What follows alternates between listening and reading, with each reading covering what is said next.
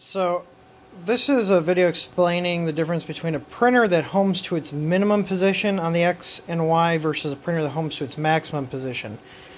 The machine I'm using to demonstrate the maximum position is the Ender 5 Plus. So I have the printer started up, and if I tell it to auto home,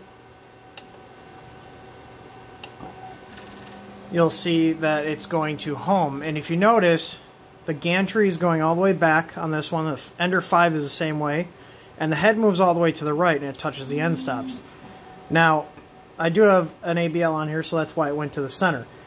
But let me show you here again. I'm just going to tell it to home X. And now I'm going to tell it to home Y.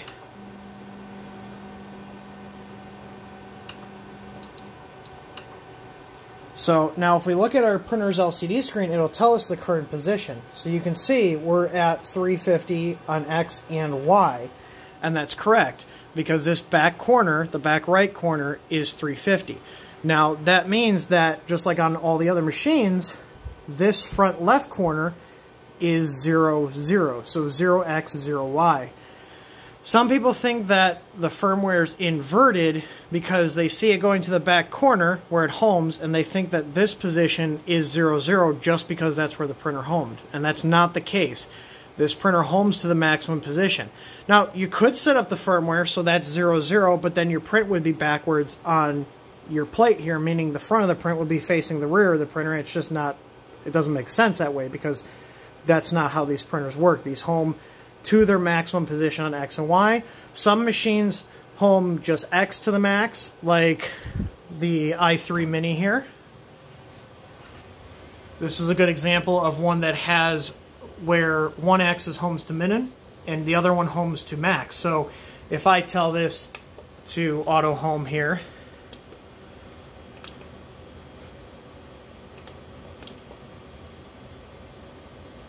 actually, I'll just home X and Y because this is ABL. You'll see that this moves to the right, which is the maximum position. If I home Y, the bed moves back, which is the minimum position.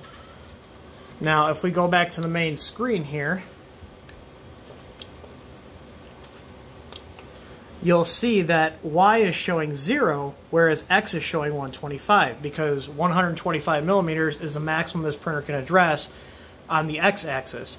And since it homes to max, its home position is actually 125 and 0. Whereas if we go to a printer that homes both to the minimum position, like this little i3 here, if I go to prepare, home X, you'll see it moves to the left. And if I home Y, the bed moves all the way back. So this printer also homes to min on X and Y. So if I go back to the LCD screen here and go to the main page, you'll see here X and Y are both showing 0. Now, there's also further things where if you have a printer that homes X and Y, but the nozzle's off the bed, you might see a negative value for X and Y. Now, the important thing to remember is that on these printers, if your firmware is correctly set up, meaning the manufacturer, whoever did the firmware on your machine, the front left corner of your bed is always going to be X0, Y0, and the back right corner is going to be whatever the maximum printing area is on your machine. In this case, the back corner on this one is X200, Y200. And if this homed to max, meaning the bed came forward, and this moved to the right because that's where the end stops were, that's what it would show on the screen, just like we see on the Ender 5 Plus. So again, these are the max positions. Now if I go and tell this to move to the 0, 0 position, so if I go to move axis, and I go here, we see we have 350. So if I move this all the way to 0, you'll see here the head is moving to the left, to the 0 position. And if I go to Y, you'll see the whole carriage comes forward because that's 0. So we got 350. If I go to 0 on here, you'll see it comes forward.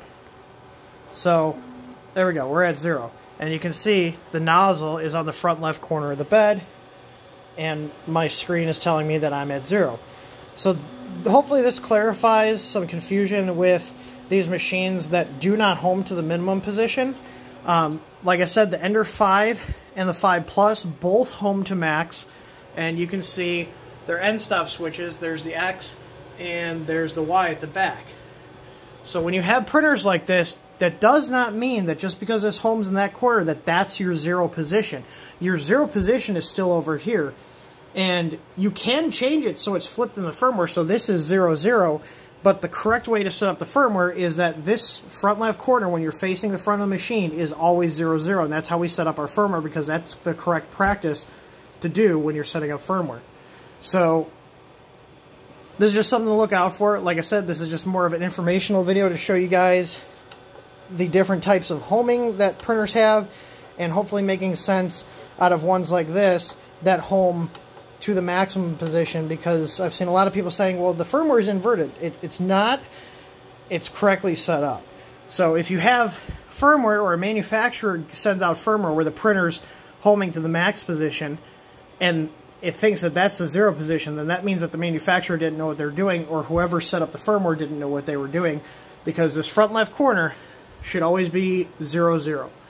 And one thing to touch on that people also get confused is when you have an ABL probe, you typically home the probe in the center of the bed, which also throws people off, thinking that, well, because it homed in the center, now the center of the bed is 0, 0. No, it's still the front left corner.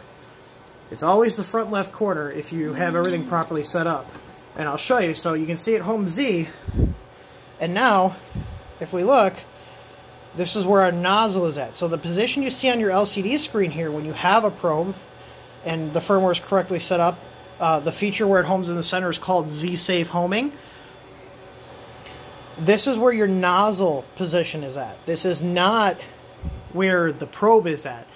This is why we have probe offsets. So the probe offsets tell the printer where to move on X and Y to get this in the dead center of the bed, and that's how the firmware is set up. And the position on the LCD screen is the position of your nozzle, not the probe. So if we were to add the probe offsets to these numbers, this would be in the center of the bed. And that's where it's put the probe.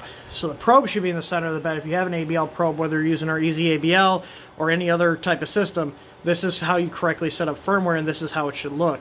But again, regardless of where this is homing, where X and Y is homing, this front left corner is always X0, Z0, X0, Y0. It's always X0, Y0. So, and that's, like I said, assuming that whoever set up the firmware for your printer, whether it's you, another user, or the manufacturer, knows what they're doing and did things correctly. So, that's all. Hope you guys enjoyed this quick tip.